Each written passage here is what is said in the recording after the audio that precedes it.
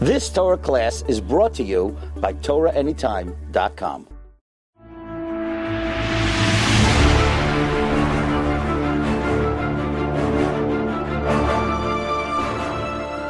Very interesting that we found that unicorn is in the Torah.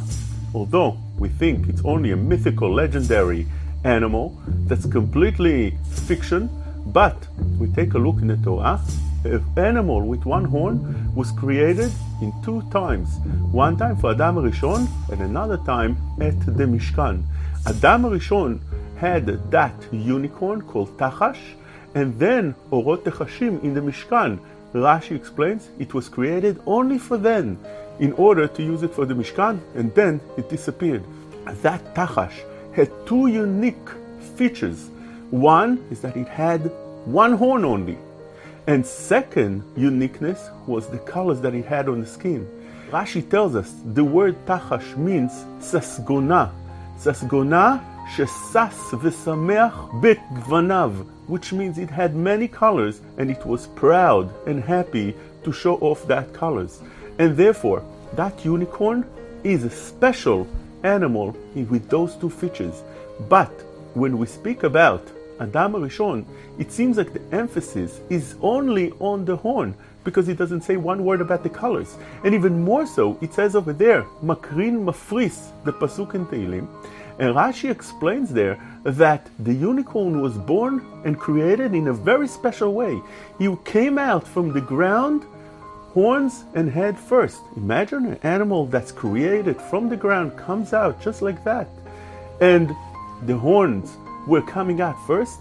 Emphasis again on the horn. Adam Rishon ekriv such an animal that had one horn, says Chazal. Why is it that we emphasize the horn when we're dealing with Adam Rishon? But then in the Mishkan, we don't say a word about the horn of the Tachash, but rather the beautiful colors that he had around the skin. The Mefarshim explained that he had 6 colors.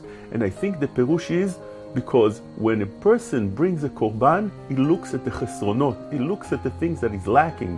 When Adam Rishon brings a korban, he brings with such a korban that shows the things that it's lacking. It's lacking a horn. He has only one. And that is something that's not a good feature by an animal, because the horns are there to survive, to be able to gore others and defend himself and get his prey animal. But when we're talking about the Mishkan, we need to know that the idea by the Mishkan is to bring the Shekhinah to the Mishkan. And to bring the Shekhinah to the Mishkan, Chazal tell us, is only with Simcha. En Shekhinah shora ela mitoch Simcha shel mitzvah. And the Zohar says that when a Jew is happy, he brings the Simcha from Olamot HaElyonim. So therefore, in order to have Simcha in Beit HaMikdash, in the Mishkan, HaKadosh Baruch Hu used the Tachash, because the Tachash had this special feature that although it had a chisaron, that it only has one horn, but he didn't pay attention to that. Rather, he only emphasized the ma'alot that it had, that are the colors that surround the skin, all different colors. And he was sas. That was his nature. The name brings out the nature of the person that has that name. And the Tachash name was Simcha, Sas, Sasgona. Why? Because all he was looking at is only those beautiful colors that he had, and he completely ignored the things that are not as good by him. And therefore, says HaKadosh Baruch Hu, when it's the Mishkan, I need such a Mishkan that represents happiness so I can dwell in there. That comes to teach us. When we do something, we need to always pay attention what we're doing.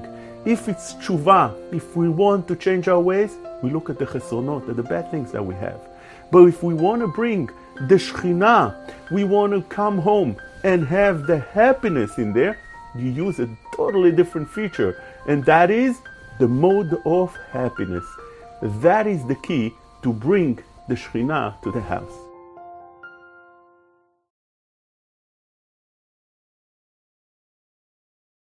You've just experienced another Torah class brought to you by TorahAnytime.com.